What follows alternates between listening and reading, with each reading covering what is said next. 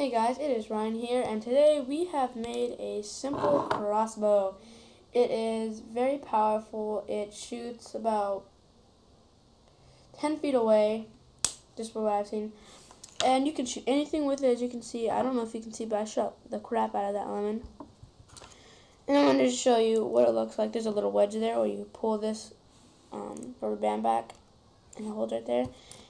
And you simply just press this arrow in, aim at the target, and fire. It's simple as that, and I will not show you how to make it, but I'm going to tell you the steps too. It's actually really cool. I like it. Sometimes it might not stick in whatever you shoot it at, and it might ricochet off. And you want to be careful, because if this hits you in the eye, you're not gonna be a lucky person, that's for sure. Awesome, simple, and let's get to it. Let's set this aside.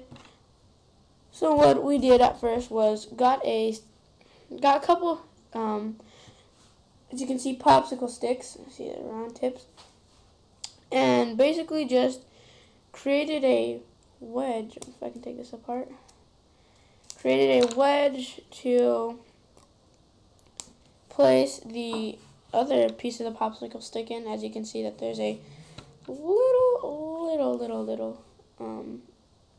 little hole that you can use to press into this piece of the popsicle stick, and there's another little hole right there. You can see. Once you have done that, you're going to get your popsicle stick and stick it in there. As you can see, you just gotta bang it in there with anything. I'm using this knife that I used to create another wedge in it, which I'll show you in a second. So once you have done that, you pretty much have your entire part of the crossbow, but not fully built. So the second step for doing this is getting a rubber band. As you can see, I'm using these small packages. You can get them anywhere. Really, I'm just using these small ones because they're a little bit more, elastic. They last a little bit longer than the bigger ones, which are exposed to more sunlight and crinkle up and just break easily. As you can see, with this, you have to stretch it across right here and create a little wedge to place it in there. As you can see, I don't know if you can see, but there's a little hole right there at the bottom that you use to press the rubber band into. And then I created a wedge right here to pull the rubber band back and then secure it so that you can shoot. As you can see, I placed a piece of tape right there, and you do is you pull it back, and you have it cocked and ready to loaded to shoot and fire it blink. Really quick. It made it look slow on the video, but that's just a video. It doesn't mean anything.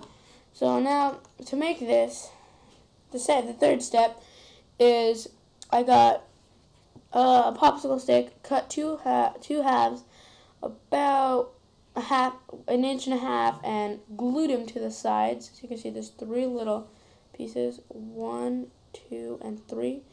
There's a little crater right here, not a crater, but like a little section where you can slide the toothpick in, which I will show you how to make them in a second.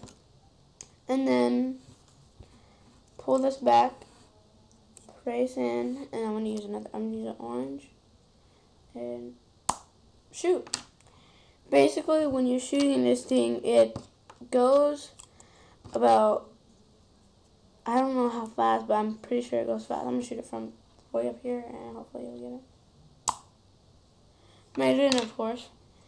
And the cool thing about it is that it's so simple to make and only costs like a few bucks. Seriously. The way to make the ammunition is to get a simple toothpick, and as you can see, I have the double-sided ones, sharp, pointy and pointy sharp. Anyways, you're going to get a cutter. The files for something in a little bit later. You're going to get some cutters or scissors, whatever you have, and just cut a little small piece of it off. So there's only one side of the pokey part left. Now you can pull that off, and basically you have made your own ammunition or arrows for your gun. See, there's 4 of them, all sharp. And once you have done that, you're basically done with the entire thing, and you have your own little crossbow. Shoot at anything you want, except for animals and human. You do not want to do that because I'm pretty sure your dad's going to step on it and hit you. So once more, let's try shooting it again. Fail. It just fell right off. Try shooting that. It goes right in. It's really fast. Let's try shooting it up from up here. Might not make it. Yeah. Sometimes it'll ricochet right off and fly. That's why you don't want anybody standing next to you or near you, because if that flies, it can hit them in the eye or something that's not going to feel good for them. Besides that, everything is good with this thing. You basically can actually shoot little objects that you have, targets or anything. And it's so simple and easy to make. You can shoot anything you want. You can also make flaming tips, which you just get some Vaseline and place it on the top and burn it with some fire. And be like a little flaming tip. Make another one for you guys. I'm running out of them. And shoot it. Keep them flying. That's what it is. You might want to create a little roof on top by simply just placing 2 little sticks or something, placing on top so it won't fall as easily. That one hit this arrow and just flew off. That nail hit. Well, you guys are done with making this. It looks awesome, super cool, and you don't have to waste any money at all. Only like $1 or 2. And to make any of these things, just tell me and I will gladly make it for you guys. I don't really care what I do. I'm just probably going to take a while to make it and probably not on video. But otherwise, thank you for watching this video. If you would like me to do any vlogs or challenges, please leave it in the comment below. And please subscribe to my channel. I'm trying to reach at least 10 subscribers. That's all I pretty much need. If I can get higher than that, you guys are awesome. Thank you for watching. And if you'd like to see more of these videos, like I said already, tell me and I'll make them. Peace.